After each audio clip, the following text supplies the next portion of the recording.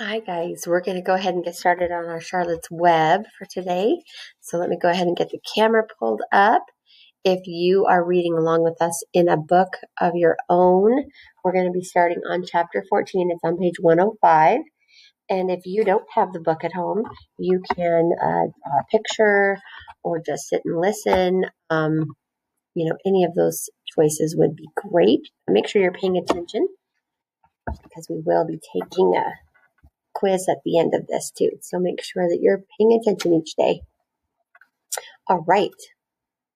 We're going to talk about Dr. Dorian. Dorian, your name's in this book too. The next day was Saturday. Fern stood at the kitchen sink drying the breakfast dishes as her mother washed them. Mrs. Arable worked silently. She hoped Fern would go out and play with other children instead of heading for the Zuckerman's barn to sit and watch animals. Charlotte is the best storyteller I have ever heard, said Fern, poking her dish towel into a cereal bowl. Fern, said her mother sternly, you must not invent things. You know spiders don't tell stories. Spiders can't talk. Charlotte can, replied Fern. She doesn't talk very loud, but she talks. What kind of story did she tell? Asked Mrs. Arable. Well, began Fern, she told us about a cousin of hers who caught a fish in her web. Don't you think that's fascinating? Fern, dear, how would a fish get in a spider's web? Said Mrs. Arable. You know it couldn't happen. You're making this up. Oh, it happened all right, replied Fern. Charlotte never fibs. This cousin of hers built a web across the stream. One day she was hanging around on the web and a tiny fish leaped into the air and got tangled in the web. The fish got caught by one fin, Mother. Its tail was wildly thrashing and shining in the sun. Can't you just see the web sagging dangerously under the weight of the fish? Charlotte's cousin kept slipping in, dodging out, and she was beaten mercilessly over the head by the wildly thrashing fish, dancing in and dancing out, throwing.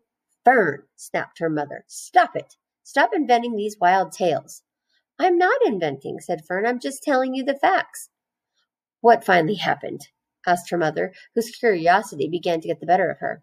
Charlotte's cousin won. She wrapped the fish up, and then she ate him when she got good and ready. Spiders have to eat the same as the rest of us. Yes, I suppose they do, said Mrs. Arable vaguely. Charlotte has another cousin who is a balloonist. She stands on her head, lets out a lot of line, and is carried aloft on the wind. Mother, wouldn't you simply love to do that? Yes, I would, come to think of it, replied Mrs. Arable. But Fern, darling, I wish you would play outside. Outside today instead of going to Uncle Homer's barn. Find some of your playmates and do something nice outdoors. You're spending too much time in that barn. It isn't good for you to be alone so much. Alone, said Fern. Alone? My best friends are in the barn cellar. It is a very sociable place, not at all lonely. Fern disappeared after a while, walking down the road toward Zuckerman's. Her mother dusted the sitting room. As she worked, she kept thinking about Fern. It didn't seem natural for a little girl to be so interested in animals. Finally, Mrs. Arable made up her mind she would pay a call on old Dr. Dorian and ask his advice. She got in the car and drove to his office in the village. Dr. Dorian had a thick beard. He was glad to see Mrs. Arable and gave her a comfortable chair. It's about Fern, she explained. Fern spends entirely too much time in the Zuckerman's barn. It doesn't seem normal. She sits on a milk stool in a corner of the barn cellar near the pig pen and watches animals hour after hour. She just sits and listens. Dr. Dorian leaned back and closed his eyes. How enchanting, he said. It must be real nice and quiet down there. Homer has some sheep, hasn't he? Yes, said Mrs. Arable, but it all started with that pig we let Fern raise on a bottle. She calls him Wilbur. Homer bought the pig, and ever since it left our place, Fern has been going to her uncle's to be near it. I've been hearing things about that pig, said Dr. Dorian, opening his eyes. They say he's quite a pig. Have you heard about the words that appeared in the spider's web? Asked Mrs. Arable nervously. Yes, replied the doctor. Well, do you understand it? Asked Mrs. Arable. Understand what? Do you understand how there could be any writing in a spider's web? Oh, no, said Dr. Dorian. I don't understand it. But for the matter, I don't understand how a spider learned to spin a web in the first place.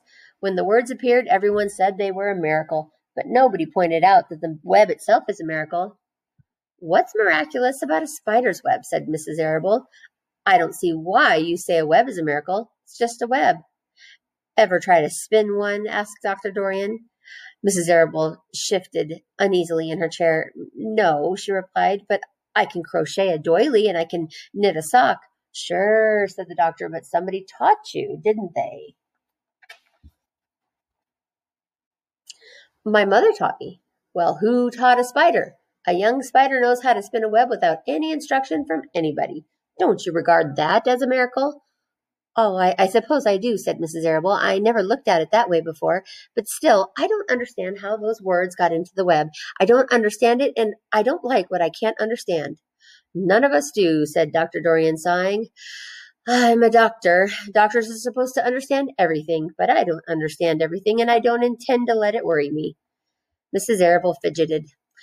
Fern says the animals talk to each other. Dr. Dorian, do you believe animals talk? I never heard one say anything, he replied, but that proves nothing. It is quite possible that an animal has spoken civilly to me and that I didn't catch the remark because I wasn't paying attention. Children pay better attention than grown-ups. If Fern says that the animals in Zuckerman's barn talk, I'm quite ready to believe her. Perhaps if people talked less, animals would talk more. People are incessant talkers. I can give you my word on that. Well, I feel better about Fern, said Mrs. Arable. You don't think I need to worry about her? Does she look well? Asked the doctor. Oh, yes. Appetite good? Oh, yes, she's always hungry. Sleep well at night? Oh, yes. Then don't worry, said the doctor. Do you think she'll ever start thinking about something besides pigs and sheep and geese and spiders? How old is Fern? She's 8. Well, said Dr. Dorian, I think she will always love animals, but I doubt that she spends her entire life in Homer Zuckerman's barn cellar. How about boys? Does she know any boys? She knows Henry Fussy, said Mrs. Arable brightly.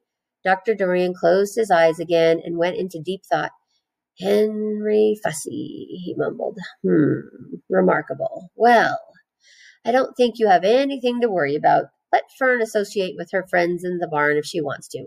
I would say offhand that spiders and pigs were fully as interesting as Henry Fussy. Yet I predict that the day will come when even Henry will drop some chance remark that catches Fern's attention. It's amazing how children change from year to year. How's Avery? He asked, opening his eyes wide. Oh, Avery, chuckled Mrs. Arable. Avery is always fine. Of course, he gets into poison ivy, gets stung by wasps and bees, and brings frogs and snakes home and breaks everything he lays his hands on. He's fine. Good, said the doctor. Mrs. Arable said goodbye and thanked Dr. Dorian very much for his advice. She felt greatly relieved. Chapter 15, The Crickets. We're on page 113. The crickets sang in the grasses. They sang the song of summer's end, a sad, monotonous song. Summer is over and gone, they sang. Over and gone, over and gone. Summer is dying, dying. The crickets felt it was their duty to warn everybody that summertime cannot last forever. Even on the most beautiful days in the whole year, the days when summer is changing into fall, the crickets spread the rumor of sadness and change. Everybody heard the song of the crickets. Avery and Fern Arable heard it as they walked the dusty road. They knew that school would soon begin again. The young geese heard it and knew that they would never be little goslings again. Charlotte heard it and knew that she hadn't much time left. Mrs. Zuckerman, at work in the kitchen, heard the crickets and a sadness came over her too. Another summer gone, she sighed. Lurvy, at work building a crate for Wilbur, heard the song and knew it was time to dig potatoes. Summer is over and gone, repeated the crickets. How many nights till frost, sang the crickets. Goodbye, summer, goodbye, goodbye. The sheep heard the crickets, and they felt so uneasy they broke a hole in the pasture fence and wandered up into the field across the road. The gander discovered the hole and led his family through, and they walked to the orchard and ate the apples that were lying on the ground. A little maple tree in the swamp heard the cricket song and turned bright red with anxiety. Wilbur was now the center of attraction on the farm. Good food and regular hours were showing results. Wilbur was a pig any man would be proud of. One day, more than 100 people came to stand at his yard and admire him. Charlotte had written the word radiant, and Wilbur really looked radiant as he stood in the golden sunlight. Ever since the spider had befriended him, he had done his best to live up to his reputation. When Charlotte's Web said some pig, Wilbur had tried hard to look like some pig. When Charlotte's Web said terrific, Wilbur had tried to look terrific. And now that the web said radiant, he did everything possible to make himself glow. It is not easy to look radiant, but Wilbur threw himself into it with a will. He would turn his head slightly and blink his long eyelashes, and then he would breathe deeply, and when his audience grew bored, he would spring into the air and do a backflip with a half twist. At this, the crowd would yell and cheer. "How's that for a pig?" Mr. Zuckerman would ask, well pleased with himself. "That pig is radiant." Some of Wilbur's friends in the barn worried for fear all this attention would go to his head and make him stuck up. But it never did. Wilbur was modest. Fame did not spoil him. He still worried some about the future, as he could hardly believe that a mere spider would be able to save his life. Sometimes at night he would have a bad dream. He would dream that men were coming to get him with knives and guns, but that was only a dream. In the daytime, Wilbur usually felt happy and confident. No pig ever had truer friends, and he realized that friendship is one of the most satisfying things in the world. Even the song of the crickets did not make Wilbur too sad. He knew it was almost time for the county fair, and he was looking forward to the trip. If he could distinguish himself at the fair and maybe win some prize money, he was sure Zuckerman would let him live. Charlotte had worries of her own, but she kept quiet about them. One morning, Wilbur asked her about the fair. "You're going with me, aren't you, Charlotte?" he said. "Well, I don't know," replied Charlotte.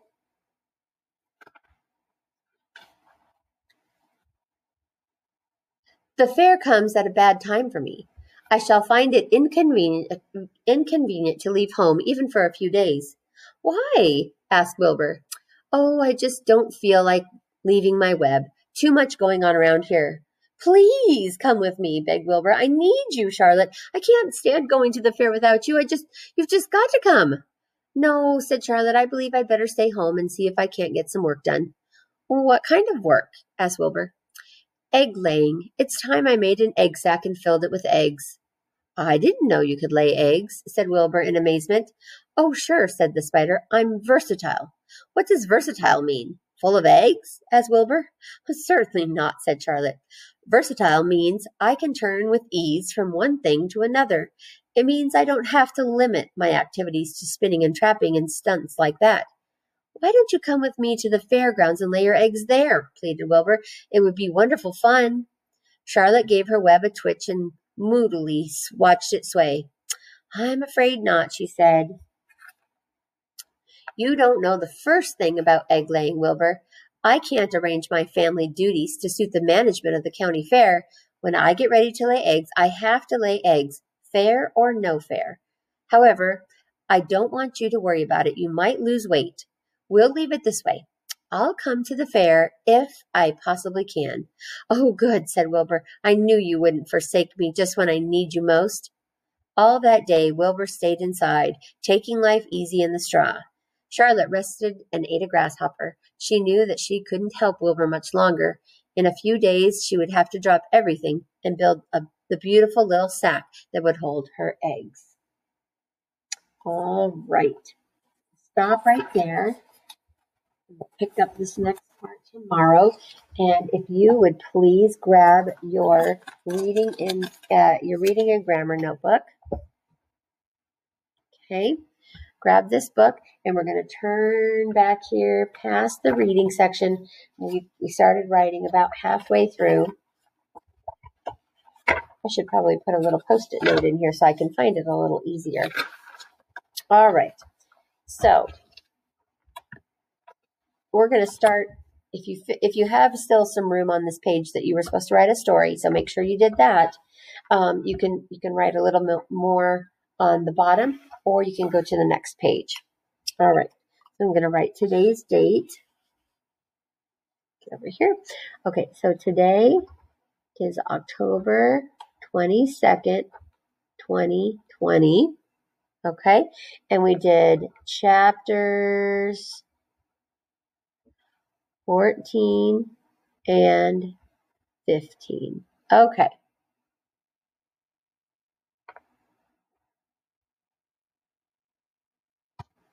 All right, so first thing we're going to talk about is versatile. What does versatile mean? Remember in the book we just talked about versatile. What did that word mean?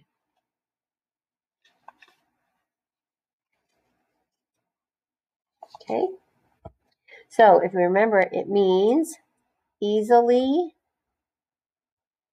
able to move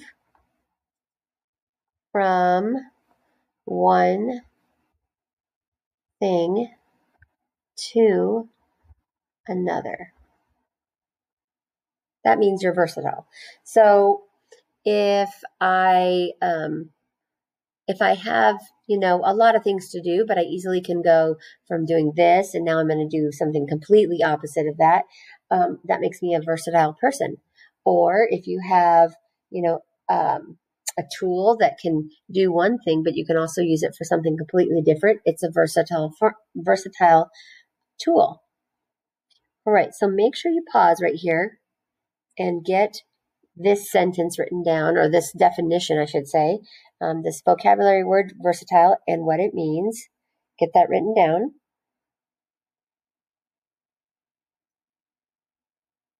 Go ahead and pause. And then when you come back, we'll get on to the next part. Okay, so the next part is I want you to write, and I want you to write as much as you possibly can. Do you think animals can talk? Do you think that's real? It talked about how, kids can probably hear that better than adults because adults aren't listening as carefully as children do because they have so many other things going on in their mind, so they might not even hear the animals talking anymore. So do you think animals can talk, really talk? What do you think? Why do you think that? That's the second question. And what that means is you're going to tell me whether you think animals can talk and why do you think they can talk. So if you say, yes, animals could talk because, and you tell me why, or no, I don't think animals can talk and this is why. So I want you to explain the why, whether you think they do or you think they don't. Either one, but just explain. All right, guys. So I'm going to have you do that writing. Some of this will be part of our finishing of our Charlotte's Web read aloud. So make sure you're doing your work in your notebook. Let me get back here. All right. So I hope you're enjoying the book. We're getting close to the end. We are going to be on tomorrow. We're going to be on chapter 16. And I think there's 21 chapters here. Have a look.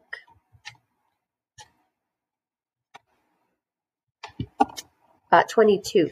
Okay. So we've got about 6 chapters to go. And so we'll be finished with it before our Halloween celebration day that we would have. So we're going to try to find some activities that we can do from home if possible. So I'll be sending more information about that. So don't worry about that till next week. But make sure you're getting everything written down in your notebook that we're doing together. And I will see you in our math videos. Thank you.